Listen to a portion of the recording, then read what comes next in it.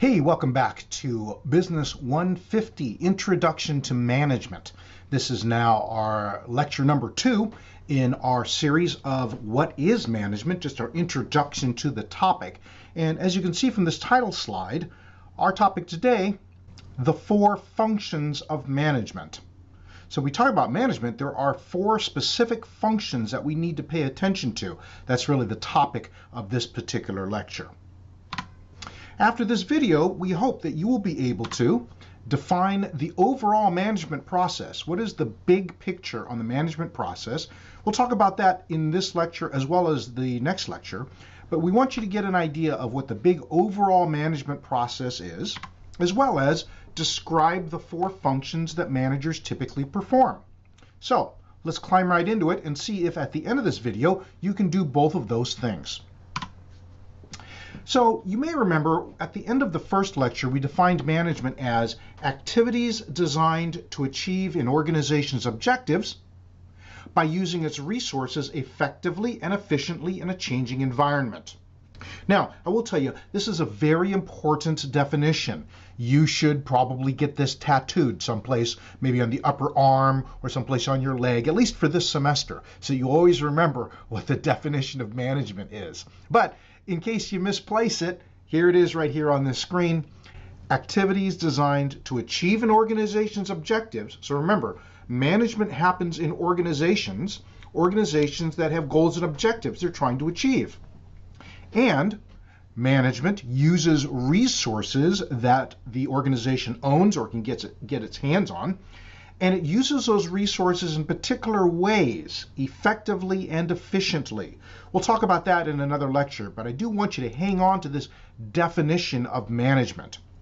Now, in order to accomplish these things, management does certain activities, does certain functions, and these functions are what we're looking at on this very next slide.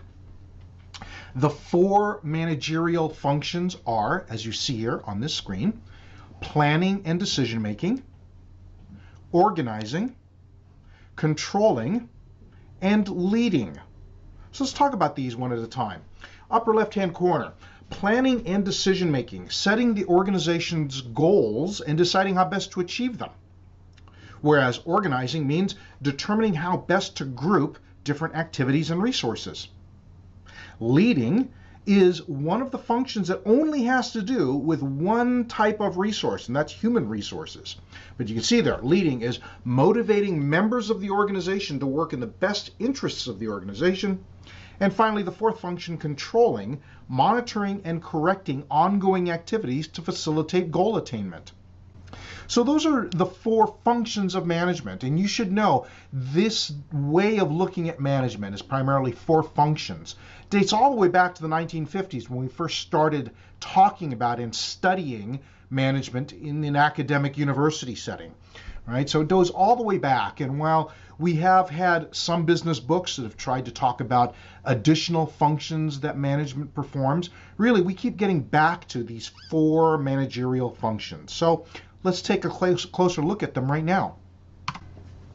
Planning and decision making, which involves a variety of things, including setting an organization's goals, deciding how best to achieve them, and therefore creating business strategy. We'll talk about that in a subsequent module later on this semester, as well as selecting a course of action from a set of alternatives.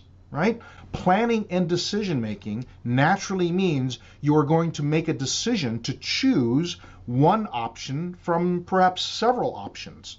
And part of the spirit of that, or part of the goal of that, is to make wise, informed business decisions that are steeped in experience and wisdom that comes from learning how these things actually work in the business world. Right? But that's a quick way to understand planning and decision making, these 4 descriptions. These are by no means comprehensive, but it's at least a way to describe the planning and decision making functions of management. We'll talk about this in more detail, of course, in further modules in this semester. The second big managerial function is organizing. You can see 3 different aspects of organizing here. From the top down, determining how activities and resources are to be grouped.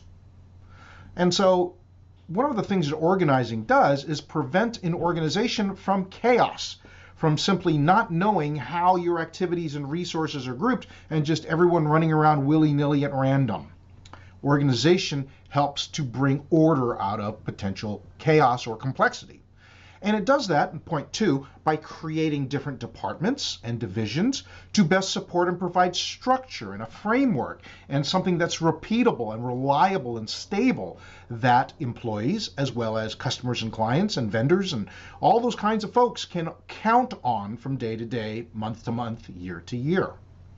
Finally, you can see here on the slide at least the third broad principle of organization, defining job roles and job specialization. We'll talk about that in, again, another module later on in the semester. But imagine an organization that never defined job roles or job specialization, and therefore everyone tried to do all sorts of different things that maybe they didn't have any training for or any education in, right? That would be self-defeating. It would be chaos. Instead, what organizing does is define the roles within an organization, and therefore, by the very nature of that, defining the characteristics you're looking to hire. So for instance, the reason why we have, for instance, an accounting department is because organization defines accounting as a separate function, which means you need to hire for your accounting department folks, candidates who are trained and educated in accounting in order to perfectly serve that role. Hopefully that makes sense to you. The third managerial function is leading or leadership. And as you can see, as we mentioned before, leadership really deals with only one resource class, and that's human resources. You lead the people in your organization, and that means at least 4 things. Again, this list is descriptive. It's not a comprehensive definition of leadership. But leadership certainly includes, number 1, getting members of the organization to work together to further the interests of the organization. Getting members of the organization to work together. You know, if you've ever dealt with folks trying to help them all row in the same direction and move in the same direction, that is no small thing, all right? It's no small thing to get them to work together and cooperate well. Number 2, motivating employees. Do you realize that presently, if we understand the statistics correctly, probably only 1/3 of the American workforce is truly motivated to perform their jobs? That means 2/3 of the American workforce are demoralized, disengaged, not really interested in giving their best. And so leadership is all about trying to motivate employees to bring their best self to work. Not an easy task. Along the way then, you can see there at point 3, uniting employees, helping them to really move together, to see the same things, to see work the same way. And some of that involves point 4, showing them the vision for where their company is going and where you all want it to be in the future. Those are very important aspects of leadership. It's by no means comprehensive, but you can see this in and of itself is a very, very significant role of management. Leadership of human resources. Finally, the 4th function of leadership, control. Control involves monitoring your actual performance, and then point 2, identifying what the organization's doing well and, well, what it needs to also improve on, what it's not doing so well. Control is that managerial function that delivers the chosen and appropriate level of quality of your products or services, whatever that you bring into the marketplace. And so while control may not be all of that spectacular or something you immediately think of as sensational and attractive, it's a very, very crucial role in management. It's a very crucial activity and function for actual managers to perform on an ongoing basis. Now, one of the things we would tell you, of course, is that managers don't simply do one of these functions.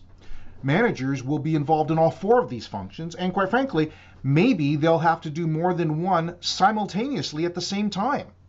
This is one of the things that makes real-life management incredibly challenging and time-consuming and all-encompassing, and sometimes just a real huge nightmare. Especially for young managers who don't have the experience of navigating all of this work at the same time. Not an easy task, but at least you get the broad flavor for what it is that we're looking for managers to do. We're looking at them to plan, to make decisions, to organize, to lead other people, and to control the processes so that you can always be continually getting better. Now, we hope, as we said at the very beginning, that this video has helped you to define the overall management process and, just as importantly, to be able to describe the 4 functions that managers perform.